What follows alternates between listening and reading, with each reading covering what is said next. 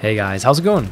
So today we're going to take a look at Windows 8 and what kind of advantages you're going to get from switching over to Windows 8 or from having a dual boot system just like I have.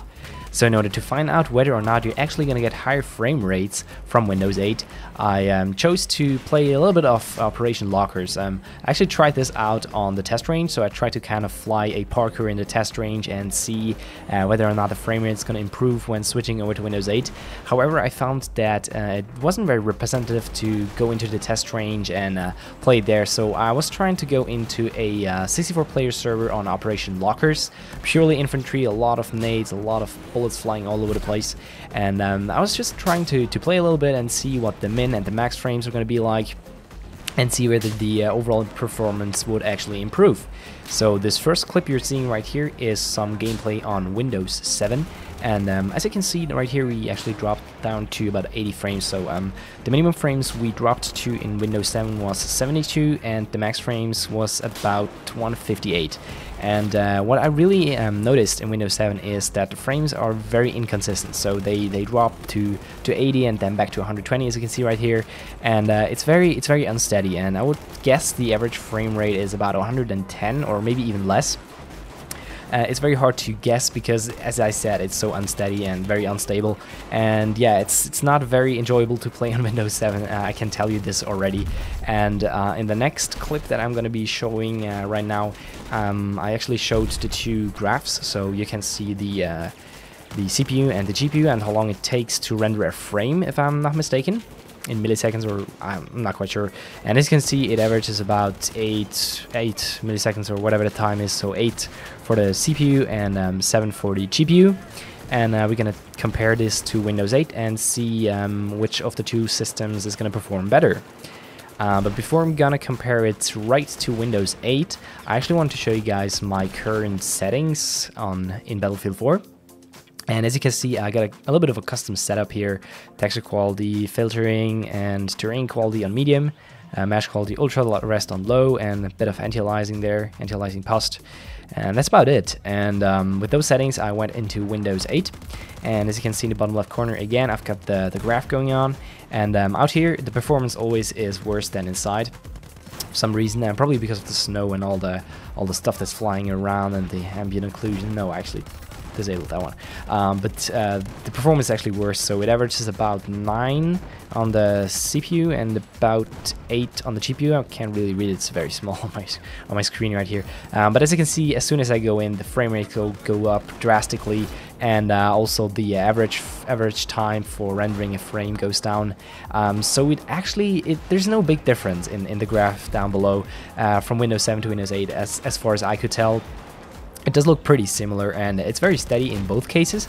However, I found that Windows 8 performed way better, so it felt like everything was smoother, and the frames didn't jump around that much. So as you can see right here, that the frames go down to like 92, but it's very rare that the frames actually dropped below 100 frames.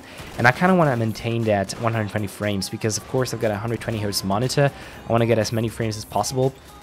And I really want to maintain those 120 Hz. I don't know what DICE thought here.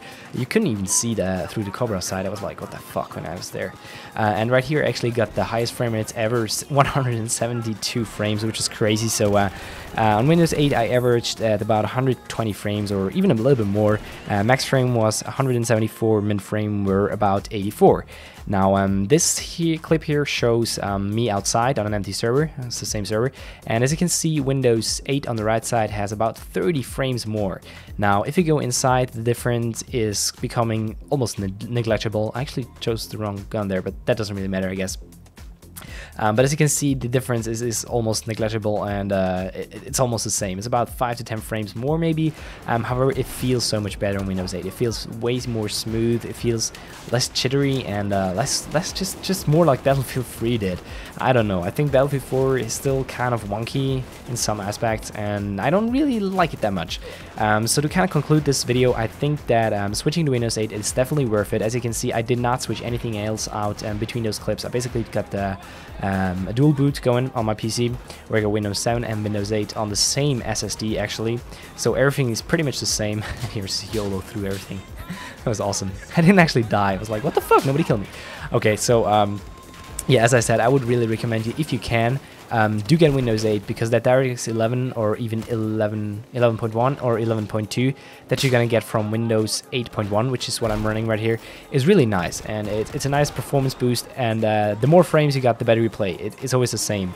Any player that has a higher frame rate than you will perform better, no matter how good your Twitch aim or how good your reactions are. They're just gonna be better because the performance is better. Before I'm gonna finish this video, I want to give you guys a couple of tips on getting a dual boot system, because it's actually quite tricky. I had a couple of problems because Windows 8 is not really shutting down its system normally. It does like a weird hibernate mode when it normally shuts down, so you have to go in like to the settings and change some stuff up. I can post that in the description below. I can't tell it off the top of my head right now what kind of settings you have to change in order to shut it down normally or properly, because otherwise Windows 7 is always gonna give you a check disk upon Windows start, and if you've got a couple of drives installed just like me, it's gonna take like half an hour for the check disk and you're gonna rage, which is not pretty. And what else can I tell you? Yes, of course, if you switch over to Windows 8 on a dual boot, you're gonna have to install not Windows 8, of course you're gonna have to install Windows 8, but you're also gonna have to reinstall Battlefield 4. So you can't just copy paste the folder. I tried that, but that didn't work. You actually have to download the whole game again, which is kind of annoying, but I guess if you've got fast download speed, it's not that big of a problem. But that's basically it for today's video. I hope you enjoyed it and you've learned something, and maybe you're even gonna get Windows 8, because I really think it's worth it. But that's pretty much it for today. Please make sure to leave a like or a share, as it helps me out a lot. And as always, thanks for watching, have a good one, and until next time, cheers.